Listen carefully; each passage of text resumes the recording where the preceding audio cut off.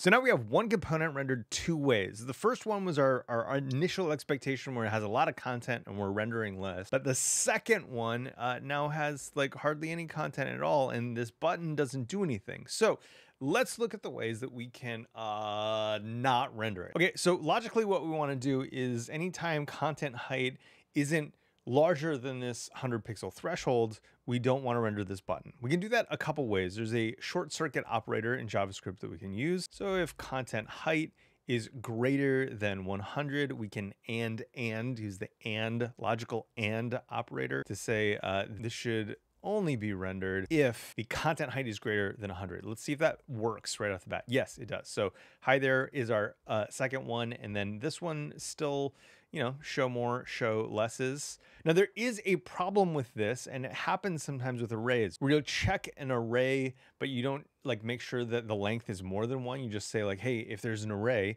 and it will result in 0.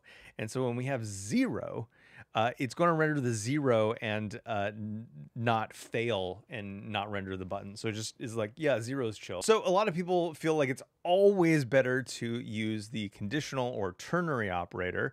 I don't really prescribe to always and nevers in programming, but if you want to use the ternary operator, this is how you do it. You're going to say, in this case, in the positive case, we want to render this thing, and then in the negative case, we're going to render null. So let's get this back on track with content height is greater than 100 pixels.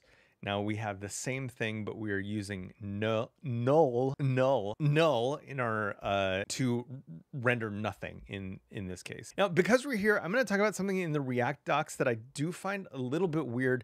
They spend a lot of time talking about how you can extract this whole thing into a component. This would then take two props. In an ideal world, we'd probably put this in context so we don't have to kind of make this special API for this button. But this is part of the reason that I hate this suggestion so much. So we take these as props. Now we have to add those props to our component. So we'll say show more button expanded, set expanded. And then we would use this like root level like return, like if it's expanded null, and then if not, then return the other thing. What do we get?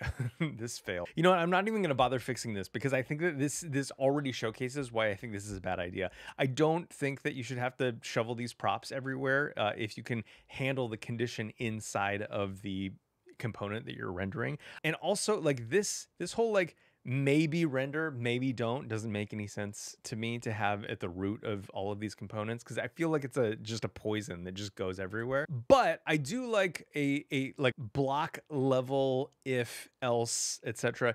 If you're doing like a bunch of different possible renderings of a component and they vary wildly, I don't know, I just don't like this. So let's just get it out of there. Now that we have this all reasonable again, I want to show you another problem that we need to solve. As we change our window size, well, the scroll height of our element also changes. That's not a huge problem in this case where the button already exists, but let's take one of these paragraphs out. Delete. Might have to delete a little bit more. Delete. If we do this, well, that's actually less than our 100 pixel threshold, but it took us clicking on the button for it to actually disappear. That's kind of a weird experience. And then if we shrink this, well, now it's over our 100 pixel threshold, but we have no way of activating it except to refresh. For this, you're going to need another use effect that actually observes state changes in the browser size. Good luck. I'll see you for this solution tomorrow.